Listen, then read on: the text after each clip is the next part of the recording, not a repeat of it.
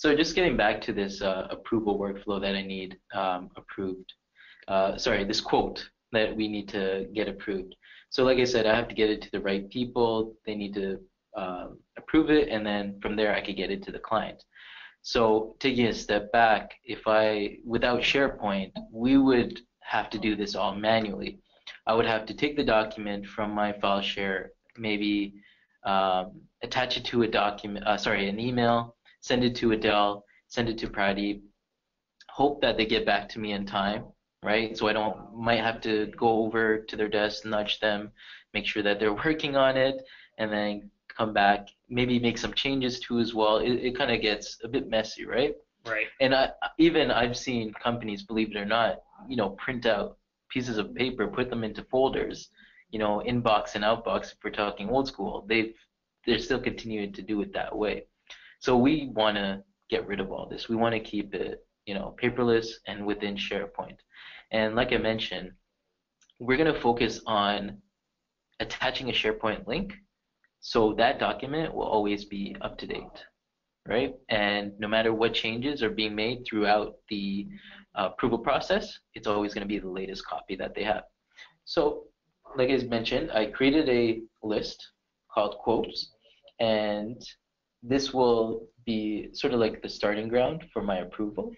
And with Microsoft Flow, I'm able to create a workflow that will allow me to email this and allow for us to collaborate on this. So I'm going to click on New here, and I'm just going to fill this out. Let's call this McCormick quote. Client is McCormick, the total 15,000, the quantity 10,000. We'll skip the status for now. And then right here, like I mentioned, we don't want to attach a brand new document. We want to just browse over to our document library. And actually, if you notice right here on the left-hand side, top left, I can actually use views. So if I click on that, there's my view that I have. It's a public view, so click on McCormick. It loads it up, and now I have it right here. Select it, insert. And it's inserting, it's not attaching, it's inserting that link directly to that SharePoint document. So I'm going to click Save, and that saves it to my quotes workflow list, right? Now, what should happen is the first thing is being sent out to Pradeep, right? So I'm just going to refresh this. So you're just refreshing the screen to see if the status is updated. Yeah. So as you can see, it's out for approval. And you'll notice this, as we go through the different steps, I can get pretty granular. I could say it's being sent out to this person, now it's being sent out to that person, and it's giving you that audit trail, right? So this ensures that I've taken the right steps, just in case anything happens, I've done my work, right? I've done it correct. And this ensures that there hasn't been a feature that's missed, right? Because everything's being automated. There's no human error, let's say, right? We're not skipping any steps. So I'm actually going to switch over. I'm going to do some more role playing.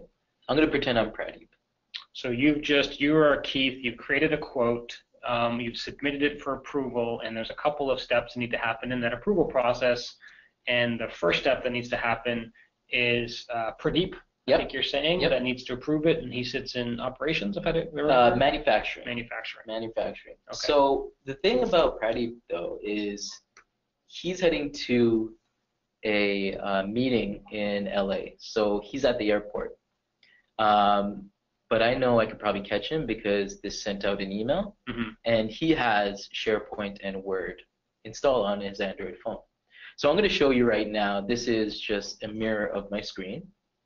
My Android phone, and now this is also Android and iPhone. It's available for iPhone too, and you can notice I have Outlook, SharePoint, and Word. I also have Excel, PowerPoint, the full Office 365, and I'm at the airport as Pradeep. I have some downtime because I'm past security, I'm past baggage. I'm just waiting to board the plane. I have about an hour, right? I probably don't need that long, but let's just go into Outlook.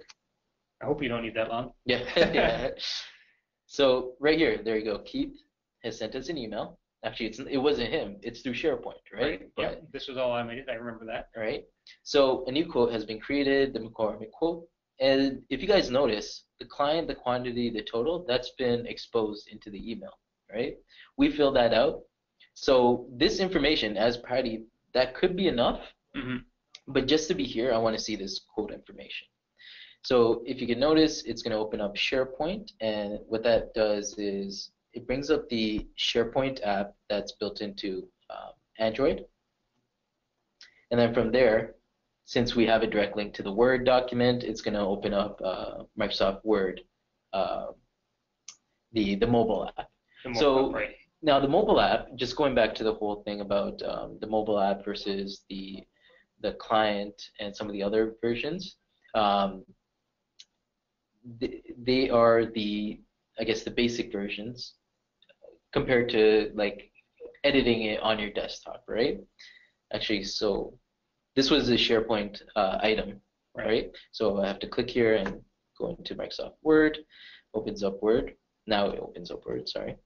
It's opening it, and there you see, this is read-only, right? I could actually edit if I want to, but I really just need to see if it's, yep, we could definitely take care of this, 10,000, right? It's going out at 150. Okay, I mean, maybe accounting might have something to say with that, but I'm just manufacturing, right? Everything looks good. I'm just going to go back into Outlook, and what I'm going to do is click on Approve, because it's been fine with me, and it's been approved. All right? So up next, I'm just going to go back to me, Keith. Right? I'm going to refresh it. And last time it was out for approval. Now the status is approved by manufacturing.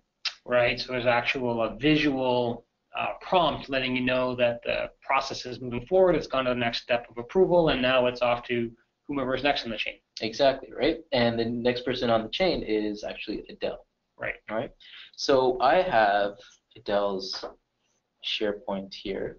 Actually, quickly, the Contoso intranet that you're seeing here is kind of a bit different from the Contoso intranet that I was viewing. I was an intranet manager, so I had edit, but for hers, all you see is a clean interface. You don't see any editing. So going back to the whole permissions, Adele doesn't need to edit anything on the intranet. Right. It's a page, right? So she just needs to grab that information. So carrying on to the actual email, Keith right here, request for your input. Okay, I'm going to quote information. I'm going to open that up. Very similar to how Pradeep was working. And this is a Share doc. And it downloads it.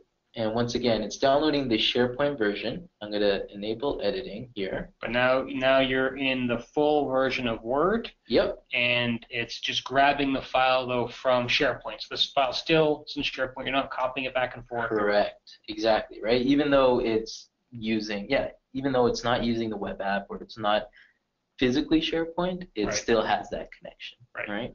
So this is great. Like, I guess a really good use case here is, what if someone is working on that document and it's still in approval, but let's say they want to make those changes, they can still make those changes as the workflow process is being updated, and it's always going to be that live updated version.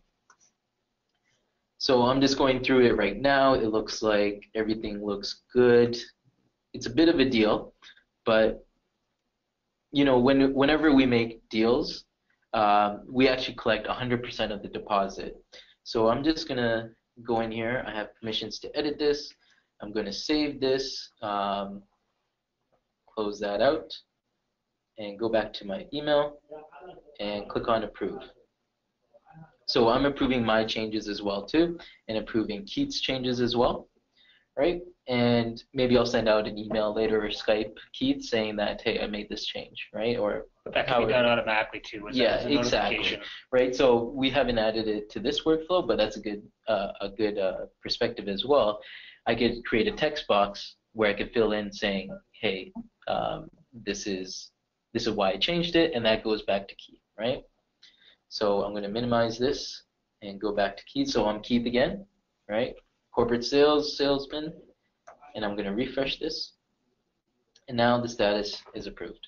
And what I can do, take that, send it in an email, print it, whatever that needs to be done from a workflow perspective to get it to the client.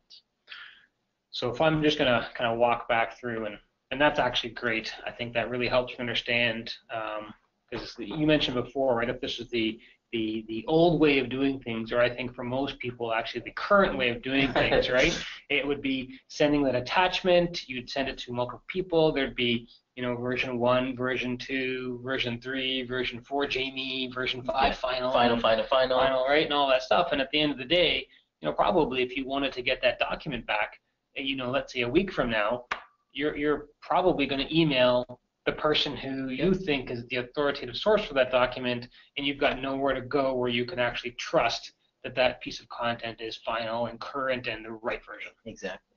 Right. Okay. Awesome.